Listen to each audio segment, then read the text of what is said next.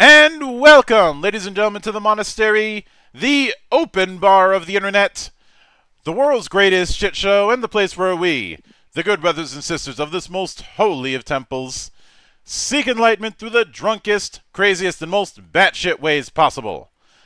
I am your one and only gaming monk, better known as Mildra, and with me I have a couple newcomers into the temple. In the red corner we have Alexander Hartung, and in the blue corner we have Maike Fuhrich.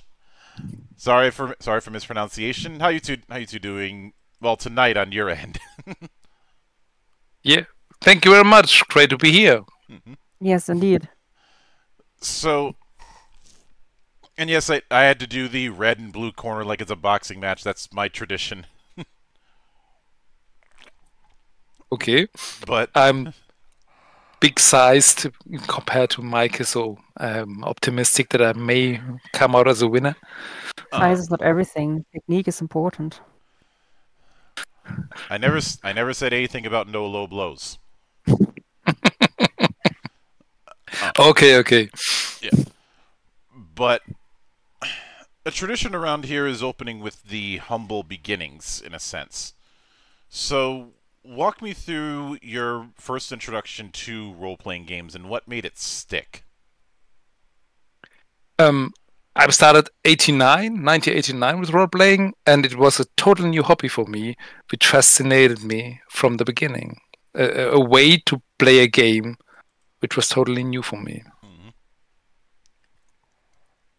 I would say I started in 2018, I think, and it was really cool to be able to play a game and be like part of the story, but actually being able to do everything you can imagine, in contrast to video games where you're limited by the programming. And with that in mind, given where you two come from, I feel like I'm almost obligated to ask if early on you were exposed to what we in the States call the dark eye, also known as Das Schwarze Auge. Yep. I know This was my German sucks, but I'm doing the best I can. No, it sounds great. Das Schwarze Auge. It was the second game, to be honest. The first was called Midgard. It was a copy of D&D and AD&D. Because it was in the 80s and 90s, it was hard to get this stuff. No internet, and it was pure despair to make a German role-playing game because it was so hard to get this American stuff. From what I remember, from what I have heard, and is that TSR had worked with a German company at one point to try and get a German translation of AD&D in Germany, but something happened, the deal fell through, and the translation company instead just decided to use what they had at that point and make their own game.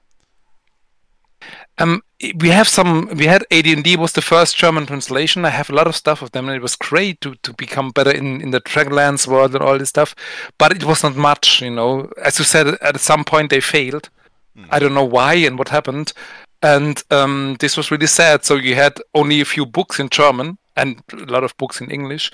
And so the German role-playing scene developed after that really good with more and more games. So, this was kind of AD&D and Dungeons and Dragons was it's like a lot of the rings for role-playing games. So it started everything. But then we had our German market, which was quite, a bad copy, let's say, like that. Yeah. Of AD&D. Yeah. Now, obviously, I did a review of the Dark Eye a few years ago, and I had said at the time that there may have been a D&D influence at first, but by this point that is long gone, and it feels wholly like its own thing, especially with that whole 3D20 approach it's doing. It's the 5th edition. If you the new Dark Eye, when Ulysses traveled over the big ocean, like we say, and make a English translation. It's the 5th edition of Dark Eye. So there was we played the first and the second, which was very, very close to advanced D&D, and but they have now developed their own style. It's not my style of role playing, but they have developed and they have a huge fan community here in Germany with a lot of fan made stuff. Not as big as Dungeons and Dragons, but still, it's okay from a German perspective. It's okay. Now, a lot of times when I've brought people on, I've talked about the concept of Appendix N, which is originally Appendix N was in old school D&D and was a list of influences or recommended material when it comes to comics, books, movies, TV shows, etc. What would be some of the material for Spherechild's Appendix N, as far as the things that served as a major influence in terms of its creation? Oh, this is a hard question. So the idea is we have several worlds, and fantasy world is still Appendix N with Conan and Stormbringer and Lord of the Rings and all this stuff. But the idea was, what do you do when you have Captain James T. Kirk and you have Gandalf the Grey as a character, and you want to have an adventure with both of them at the same time? So the worlds itself are not that far from appendixes and what you know in general about fantasy and science fiction.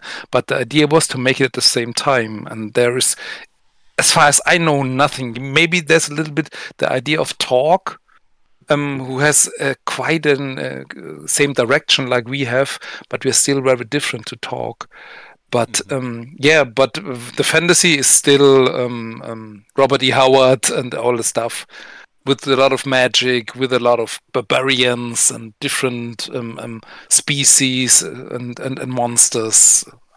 It sounds to me that you guys built Spherechild, even though you're presenting two worlds, one a sword and sorcery fantasy and one a science fiction world, but it sounds like you build it as a foundation that you could do a potential infinite amount of worlds, or that tables could do that. Maike, go continue. Well, yes, exactly. It's a universal rule system, and you the core rules, the skills and everything is exactly the same for any kind of world you're playing in. For example, ground vehicles can be cars, but it can be hovering ground spacecraft, or it can be horses. Anything's possible.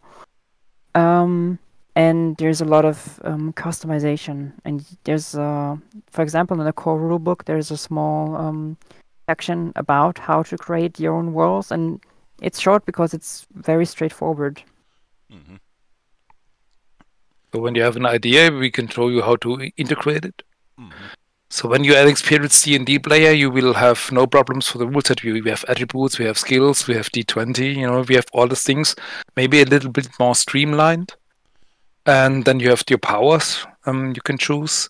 And then the idea is that you have a adventure where you can switch the worlds in one adventure. So at one evening, you can switch the worlds 2-3 times. Because you have to. Because only when two groups or your two characters are successful, you reach the goal, or you can solve the adventure.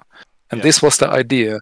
Of course, there is a kind of a we have several worlds, and we don't have to make a new rule set for every world. This was kind of a universal approach, but the idea is still switch the worlds with a character. Not switch the worlds with the character, but you have a character on every world and switch then the worlds to the next character. Exactly. So you, just to clarify perfectly, you have two characters, one for this world, one for the other world, and at some point you reach an obstacle on the first world that you just can't overcome on your own. and then you communicate that obstacle with your partner in the other world, and you continue playing them, and they resolve something that then resolves the obstacle on the first world. Mm-hmm. And then you continue with the first world. Yeah. In that regard, the game that instantly comes to mind is the more multi-dimensional affairs, like, say, The Strange. Now you get me. I have 500 role-playing systems, but not The Strange. Can we cut out this? No, sorry. No, it's. I'm always looking forward to having new role-playing. So please continue. What is The Strange? That was the that was the second game that was made using this, what's now known as the Cipher system, after Numenera. With okay. The Numenera I have. Yeah.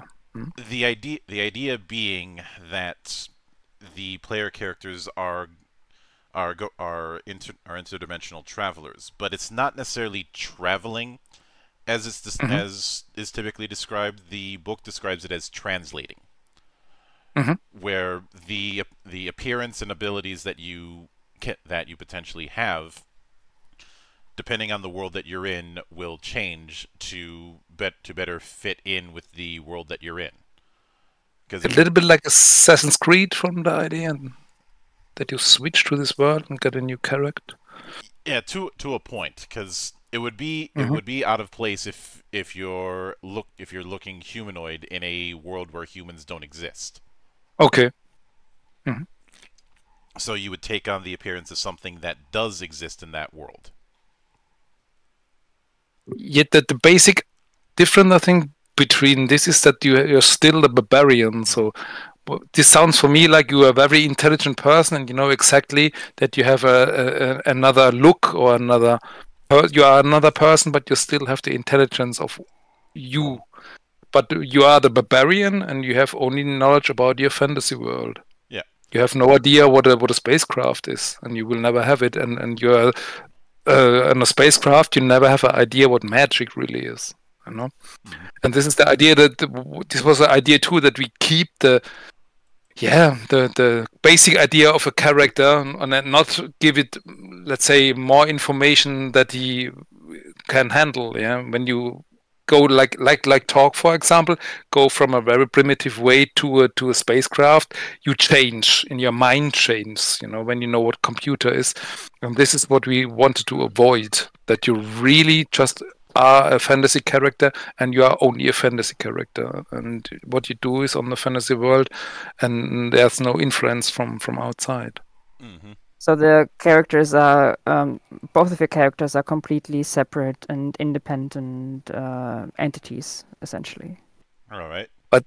But they know each other. They can. The interesting thing is they can change powers. You know, you can change attribute and change skills and all this stuff. So you're very close together. We call it siblings. It's more than brothers and sisters because they are so close together and they can change. So even the choice you have with the two characters is special. You know, you can take two, you know, hard guys, a barbarian and a mercenary, or you can take a thief and I don't know, a scientist, and this changes your style of playing, what you choose.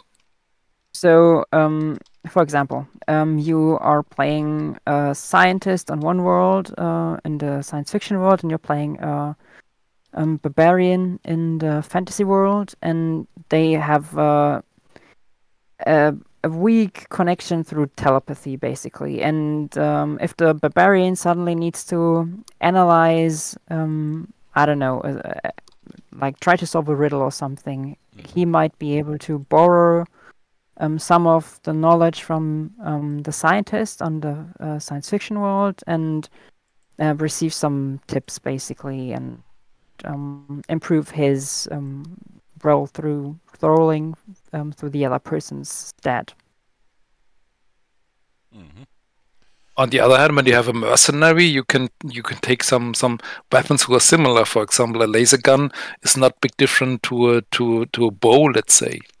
So you can say, okay, I don't have a bow, but my brother has a kind of a laser gun, and I can take this, and it will go down, let's say, like that, from the technology level to a bow, and so therefore I can choose bow.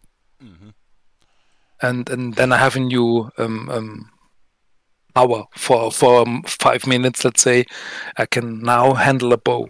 It takes some sphere points, so you will not get it every time and unlimited. You get some points you have from Savage Worlds, or this kind of where you have a pool of points, and there you can give it for them. But they can really switch things together, or you can improve. So you can say your brother, okay, I'm good in, I don't know, in making wood, and my brother is also good in making wood. And when we both get together, so we get a better, we get more dices. We get 3 d20 than 1 d20, for example, because we are both experienced in one thing, and we are both working on it. Yeah. Now, since you mentioned a bit streamlined as opposed to more ubiquitous fantasy games, I did see in the quick starter that there was only mention of utilizing the D20 and D6 as far as dice. Is that something that's present throughout, where those are the only two types of dice you're going to be using throughout play? Yeah, exactly.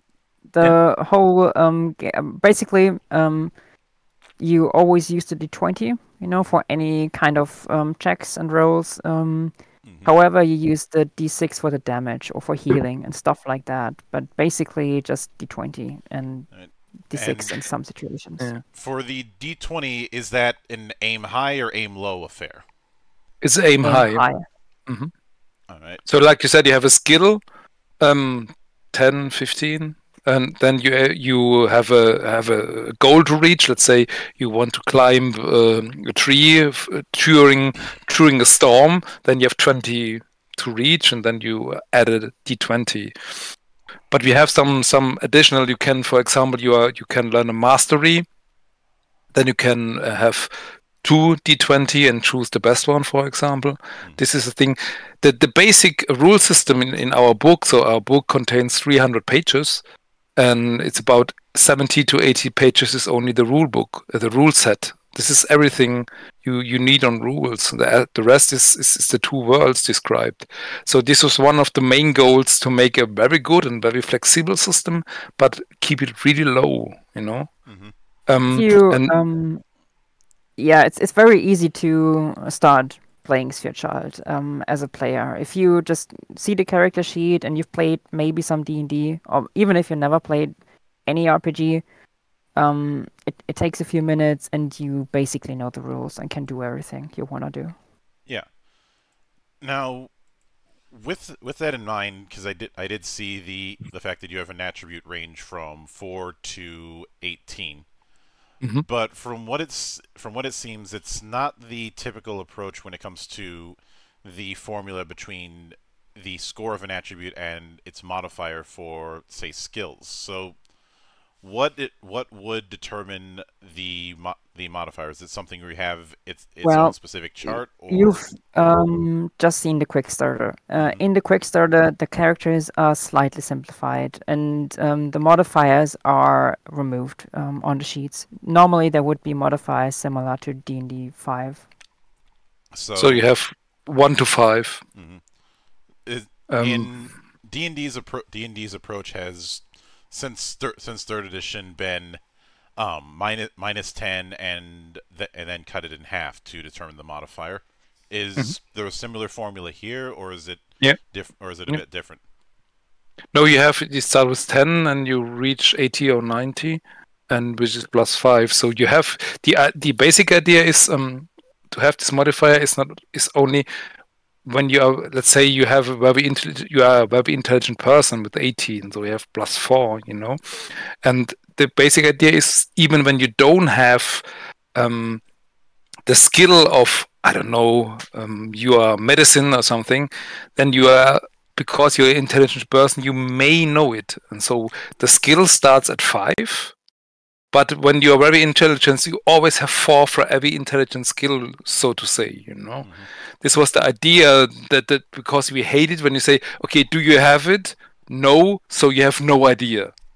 Which is in our modern times stupid. Maybe you heard about it. Maybe you're not a medicine, but you maybe when you see a wound cut open, you can help in some basic way.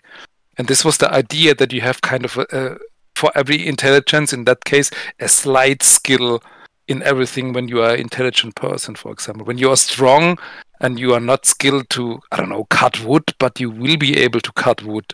Maybe not as good as a professional woodcutter, and this is the idea that we have these pluses from 10 that we say, okay, this is kind of a basic skill for everything. Yeah.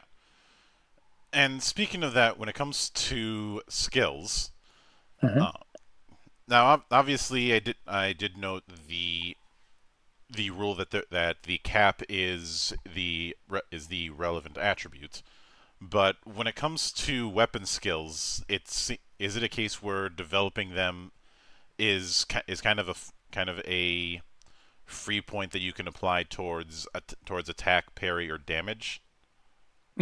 It's the basic idea is attack, parry, damage, because in my opinion this always works. When you look at the biggest, what are the biggest role-playing systems you have? It's maybe Pathfinder, it's Dungeons and Dragons, you have Warhammer, you have Shadowrun, and the big one always work the same. So we didn't see, it doesn't make sense to make it all new. But what we added is kind of weapon sub-skills, to make it better, that the weapon a little bit more typical than only damage. So when you have a big broadsword, you may be slow, but you have a lot of damage. But when you have a dagger, you are much faster. Maybe you can throw the dagger, for example. It's another skill, a sub-skill, a maneuver, if you like. Maneuvers, exactly. Yeah. And something additional you can learn to do with your weapon. You can do two-handed combat. You can, we have a lot of maneuvers you can combine and all this stuff. And so it's very interesting. So you can choose your style. I am the fast thief who has a small dagger. Maybe I use poison as well. Or I am the barbarian with the big axe who, kills everything, but it takes some time. And this is another thing. So we don't want to focus only on damage. The most Dark Eye, for example, 99% have the same weapon, because it's the weapon with the highest damage. All the stuff you can get rid of, because you said, why should I take the weapon with the lower damage when I have the exactly result but makes more damage? And this what you don't want it. So we took some time to develop maneuvers. So it's very interesting, to how to attack, maybe more parry, more defense, and all this stuff. So you can choose how you want to fight, at the end. Which I'm glad to hear, because I'm always looking for ways to make combat dynamic. Even in my early days, I absolutely hated the concept of basic attack in a lot of games, because I'd say a lot of people, the appeal of playing a martial focused character is going to come from the shows, films, and the like that they watch. And when you look at fight scenes in those, whether it be a martial arts movie, whether it be a more swashbuckling movie, it is not just basic. It's not just basic attack. It's always significantly more dynamic. Even when I started getting into HEMA, that was certainly the case. And and when you have that background, and you try and bring that into a lot of games where it's just basic attack, it interferes with the fantasy. Absolutely, yeah.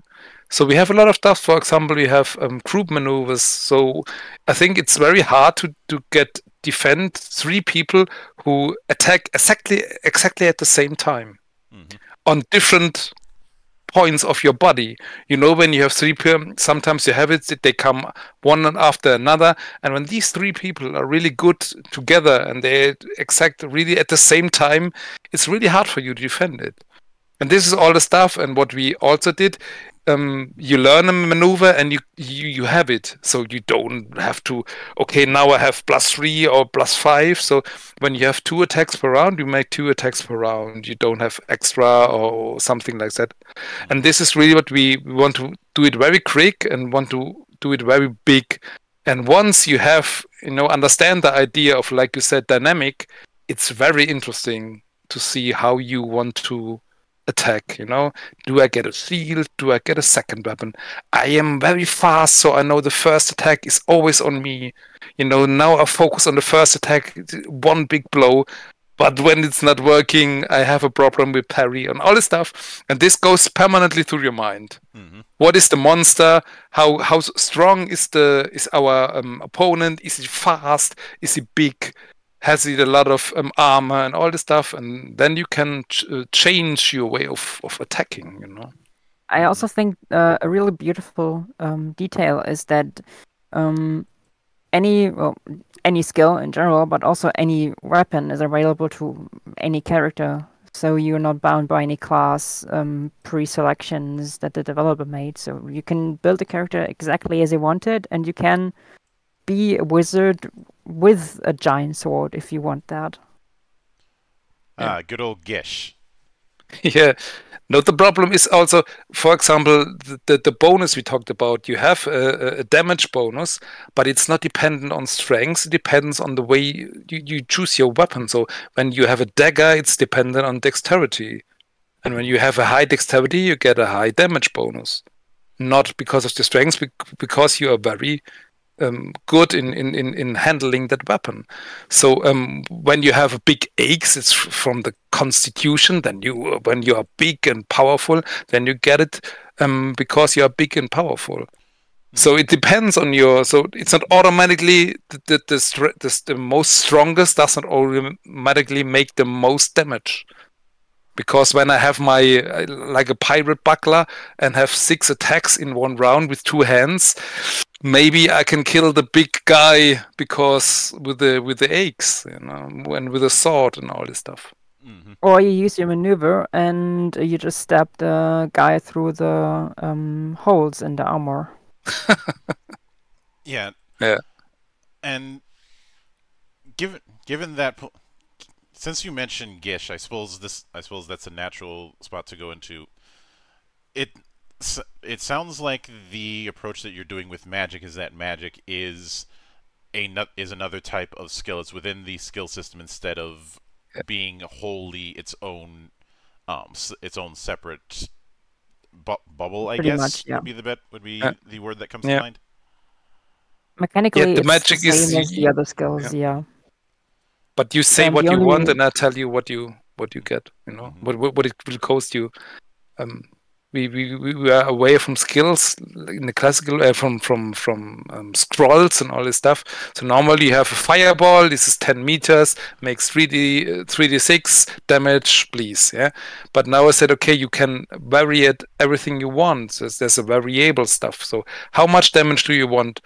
How much? How far is your goal? Your target and all this stuff. Mm-hmm. And with the end, you get a skill check, and that's all.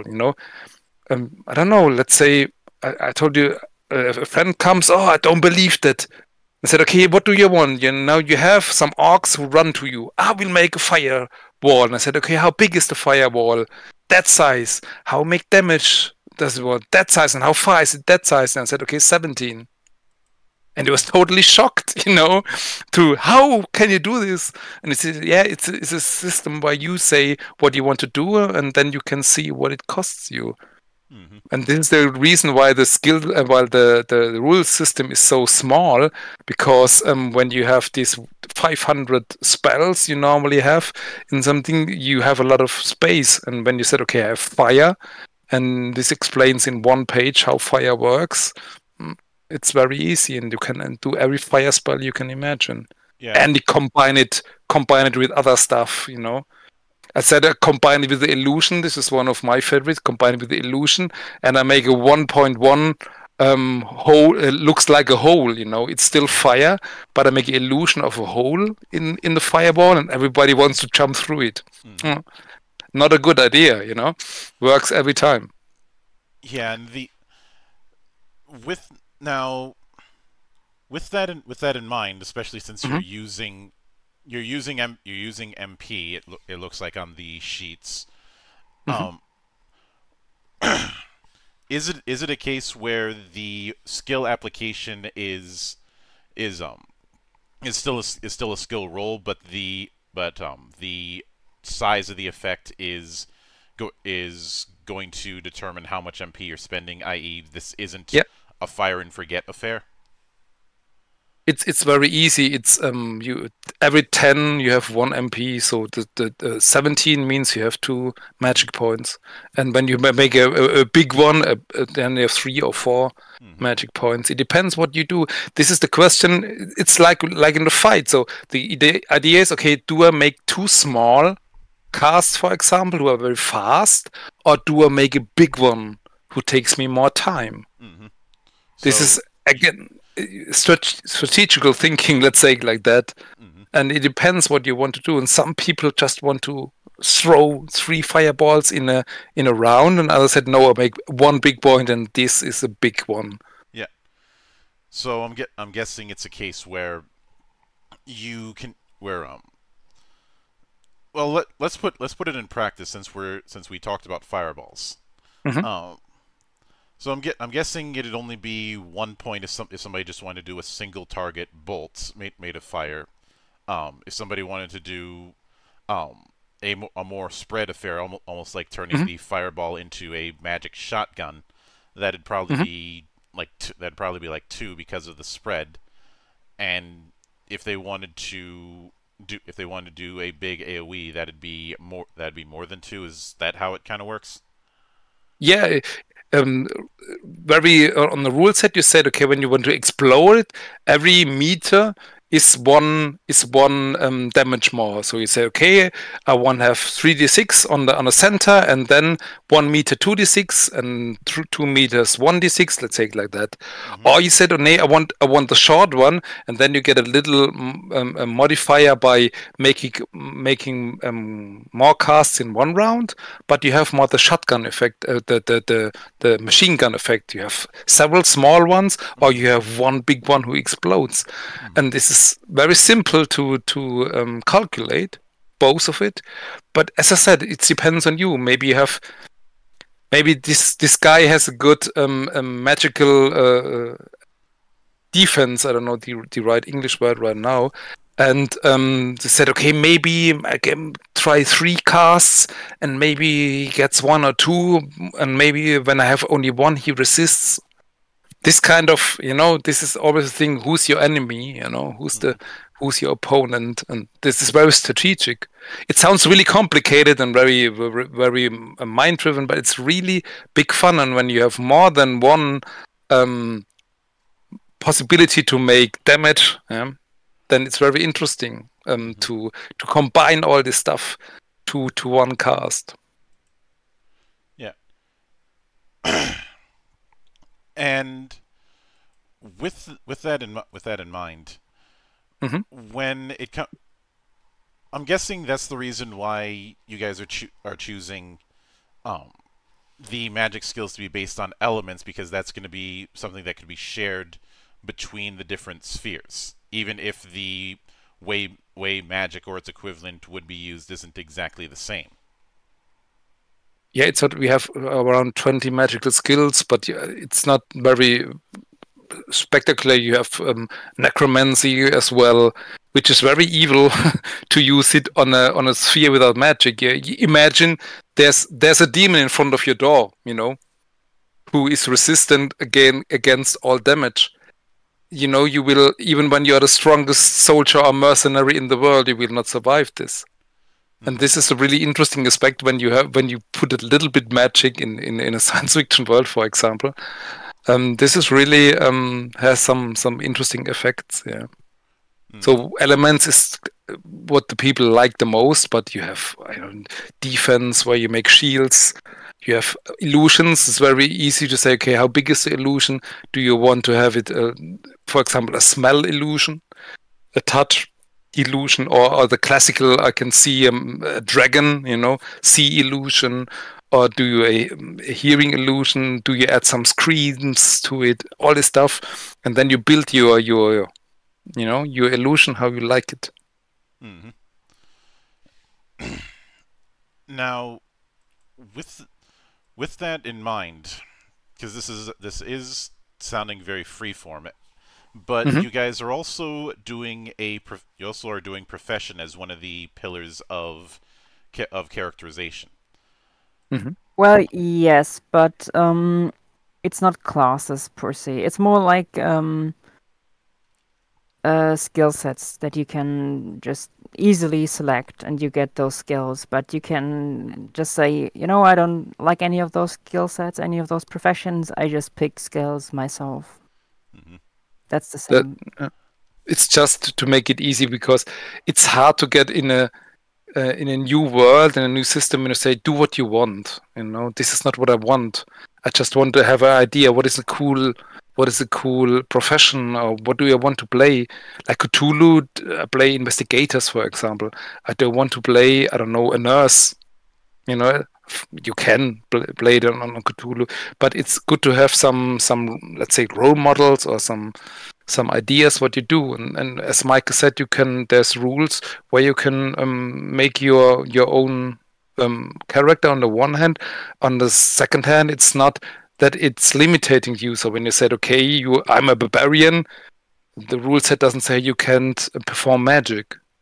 This is when you want to perform magic. For example, I have a thief who has teleportation magic. This is really a good combination. He's not a good caster, but he's specialized on teleportation magic, which is good enough to teleport himself. And this is really evil as a thief and really big fun. So basically, the whole rule system is designed to give you as much freedom as possible, but also we kept in mind that it can be a bit overwhelming, and there's shortcuts for you to just make it easier. Which is definitely understandable, because when you're dealing with any game with that amount of freedom, analysis paralysis is something that's going to happen. There's no real way to get around it aside from nuking that same level of choice, but it can be minimized.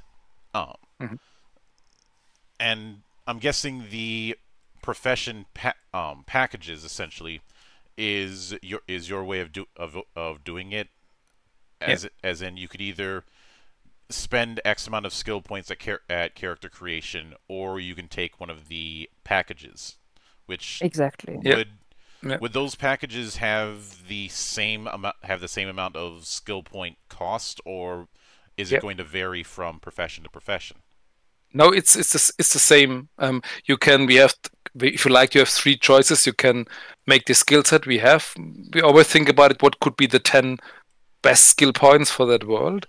The second is you can roll the dice, or you can just make a point based. Well, yes and no. I think there's a little bit of confusion here. So the professions, they basically, I don't know, it's 40 points or something, and they are spent across the skills, something like that. And that's the same for each of those professions. However, there's also point buy for the attributes, but that's just strength and dexterity and stuff like that. But you can roll them, point buy them, whatever. Professions, they have like a fixed. They all basically start at that point buy level something, and then you just allocate it. And you have the skill points. Yes, not you can't roll the skills. This was my fault. Sorry for that. But you have the same skill points you can do on your skills than you have when you choose a profession. It's the same. It's the same amount of skill points. So there is no. Maybe you can roll your attributes statistically. Maybe you're lucky. You roll better than you do statistically. Basic. and then you can have a better character. But yeah, it's fair on whatever you want to do. But it's okay when you come say, I don't want a sword, I want an axe. So why should the game master say no? I don't see that in your character or something like that, So it's okay. You can very easily switch this. When you say, I don't want to be, I don't know, a medicine. I just want to have some more stuff about physics, and please choose this. Yeah. So it's not a big thing to change it. Yeah, so like when you choose a profession and like the medic exactly, instead of picking that, like there's a bunch of skills and you can just replace one skill with another if that's the only issue you have with the profession, or a weapon or something like that. A blaster instead of a shocking, a taser or something like that. Mm-hmm. Now, with that in mind, each of the sample characters I saw had a couple shared powers, but had a unique power. Mm-hmm. When it comes to powers, are those purchased as skills, or is there a different approach to them? No, you choose what you want. They normally have 3 to 5 powers. The first is the attributes and skill powers. Mm-hmm. Then you have 3 powers where you can really choose. You choose. We have a lot of samples, but finally you choose what your power you want to have. So we have ideas for your professions. We have ideas for your species and whatever you want. You have a lot of suggestions, but at the end you choose, and then we have a group power, which is quite interesting. So you have a power over the whole group, which could be telepathy inside a group. You can switch your appearance, for example, could be, or you can switch your sight. Where you see, okay, I want to see what my friend is seeing now because he's somewhere I don't know where, and all this stuff, and group powers and all individual powers build your character at the end. You don't buy them with the experience points, though. No. But like if you collect a number of experience points, 150, no matter how you spend them, as soon as you've collected that many, you get a new power, and you can choose freely again. So you have 105, you have 150 points, then you get a new power for your character. You have 300 points, then your group gets a new power in addition to your powers. A new group power and all this stuff. So it's not really point based. It's just we think that you are so experienced that you get better and better. And as we said, it's your choice. We have several powers that you can choose from when you said, "Oh no, I don't want to think about it." But you can freely choose it. Mm-hmm. Interestingly, we've been playing the same characters for years. I mean, I haven't, but everyone else has in the group, the developer group, and we can still level them up. I don't know if other systems would give you that much, leveling scope. And you still are not a demigod, Yes. So yeah, this is the problem, because you have so many sub skills. You can for martial arts you have a lot of sub skills where you can throw people or key people or kick people, and you have sub skills for everything. Like a thief has so many sub skills. Mm-hmm. So which means you have a kind of a, I don't know, pick locking. It's a sub skill from the basic thief stuff, and so and they can combine it, and you make your character even specialize the specializations. Like I'm specialized in picking ancient locks made from dwarves or something. Yeah.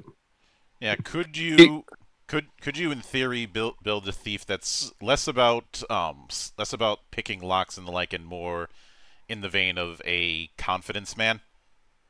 Yeah. That's my scheme most of the time. Yeah. Essentially what's known as a diplomancer. Mm-hmm. Yes. In some circles. Sure.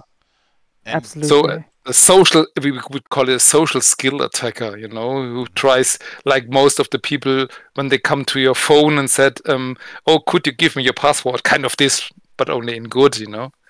And then I give you your password. Yeah, this it depends on you, really. This is the good thing. You can do what you want. There is no rule says you are a thief. You have to be a grandmaster in picking locks, you know. Yeah.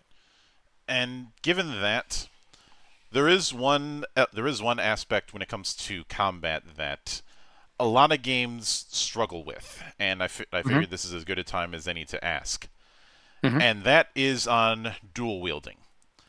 Some games will impose a lot of penalties, or that you have to take certain advantages in order to dual wield properly.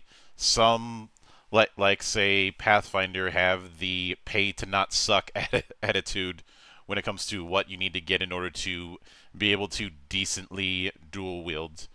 How do you guys handle dual wielding, since that is gonna be a popular fantasy with so many characters, given how many characters in fiction have, you know, 2 knives or 2 swords, or in the extreme case, and I'm not saying doing this, 2 great swords.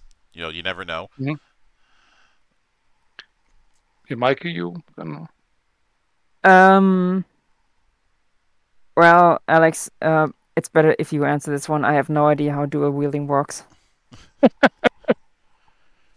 You mean when two people come with swords and all this stuff and said, okay, now we have to fight? Do you mean really a duel between 2 people? No, in the sense of one weapon in one hand and the other weapon in the other hand, same character, 2 axes. Okay, normally it's not you have a ability, you have a maneuver for it, where it says, okay, you want to have 2 different weapons. Then you have on the one hand you have to learn both of them, and then you have a maneuver that says, okay, you have 2 weapons different kind, and that's it. Because it's as we said, I think it's possible. It has to be realistic, you know. When you have a big axe where you have to need to 2-handed, or you have a bow and a dagger, this is a little bit weird. But the basic is shield and sword. Nobody says, okay, I have a shield and a sword. Nobody says, oh, this is a weird combination. And when you want to have a sword and a dagger, for example, why not? You know, it's just let me say, it's let's say style over substance a little bit. So when you feel cool about it, we try to help you that you have a cool character. And why should I give you -3 because the combination of, I don't know, sword and dagger is not good? You better have a, I don't know, short staff and a dagger. Or it's stupid. It's too much. There are people who love this kind of you know, calculating. But I think it's not necessary to make it too complicated, because -3 plus less doesn't help you. I do have a question there, actually. Okay, so to me? let's say I don't have the specialization for some reason, okay? And I still pick up a second dagger, and when I use that with my first dagger, can I do that and just get like a penalty? Yeah, you get a penalty. Yeah. Or when you are not, or when you're not coming to dagger, and generally it's an improved weapon. This is very clear. You get a penalty because you don't have a maneuver with both hands to make daggers in both half. When you have this maneuver, you don't get the penalty. This is all. It's just you have it, you no penalty. You don't have it, you get a penalty. That's all. It sounds worse than it is, though, because at character creation you get to pick a bunch of specializations. Just for free, and you can easily pick dual wielding. For that. You can throw weapon. You can some feints. You can I don't know, wild attack. What you choose.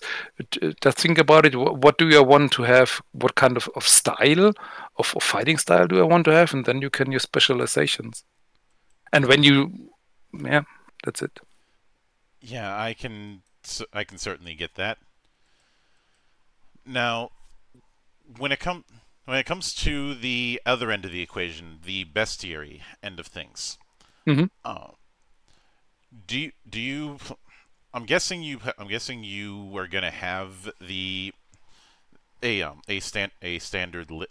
I won't say a standard list because that sounds generic, but just a list of potential adversaries. But do you also have plans on putting in a system so that GMs could create their own adversaries to throw against the players? Yeah, we haven't found a good solution, to be honest. I really like systems where we can easily can do it.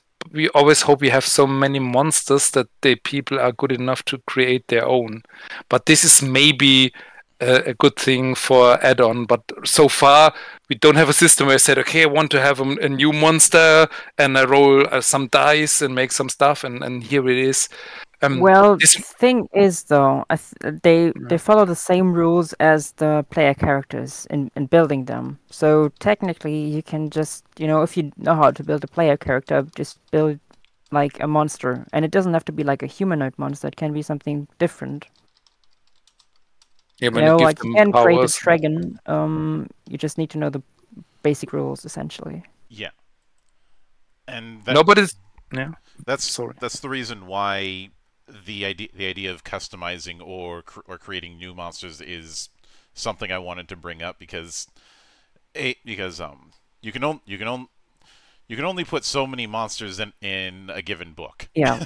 Mm-hmm. Yeah.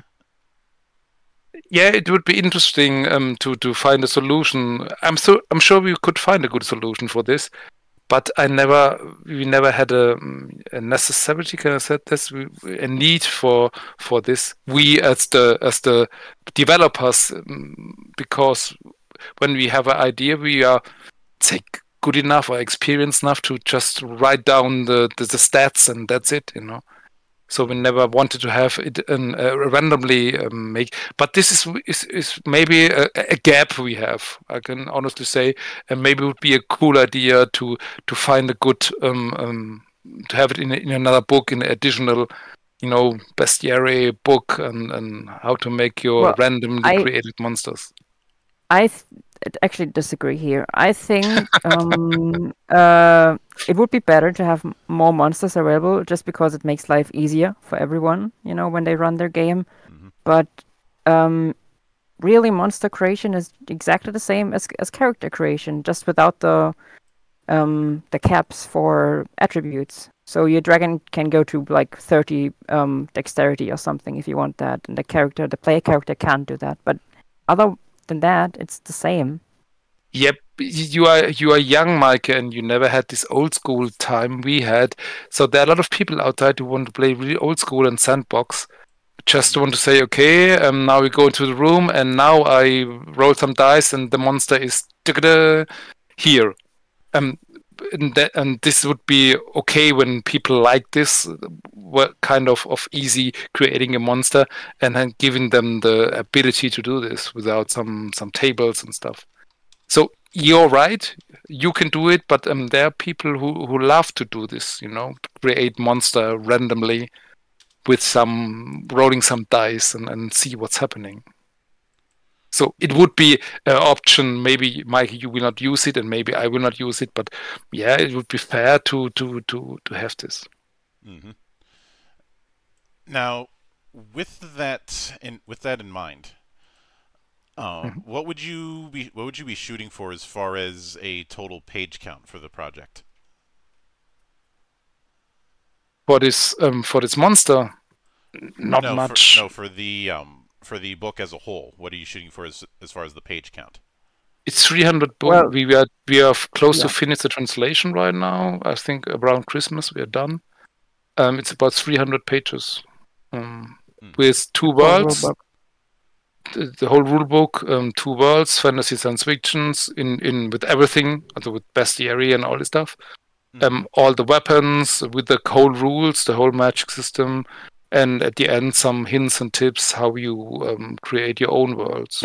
If you like to, and how to create your own rules. There are 3 rules. Sorry, adventures. There are 3 adventures in it, and maybe this is the only thing we are working right now that people how to create multi-dimensional adventures.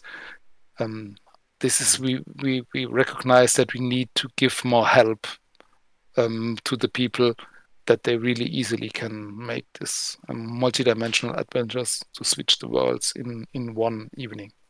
Yeah, that certainly makes sense. And I will certainly be keeping an eye out and looking forward to how things develop. But Great, thank you very much. With that said, I do want to sincerely thank you two for taking the time out of your schedule to come all the way to my temple and enjoy the madness that happens here. And thank you very much. Anytime you see fit to return, the door is always open. Mm-hmm. As I often say around here, drinking is not mandatory, but it is encouraged. Thank you very much. It was a pleasure. Thank you very much for having us talking about our system. So we are looking forward to the translation. Hope we find some new interesting players around the world now. And of course, a sincere thanks goes out to everyone who took the time out of their schedule to come onto the show and enjoy the madness. And there will be plenty more where that came from, as there always is here, on the open bar of the internet. But until then, on behalf of the good brothers present and not present, my name is Mildra. I am your gaming monk. Stay fucking frosty, everybody.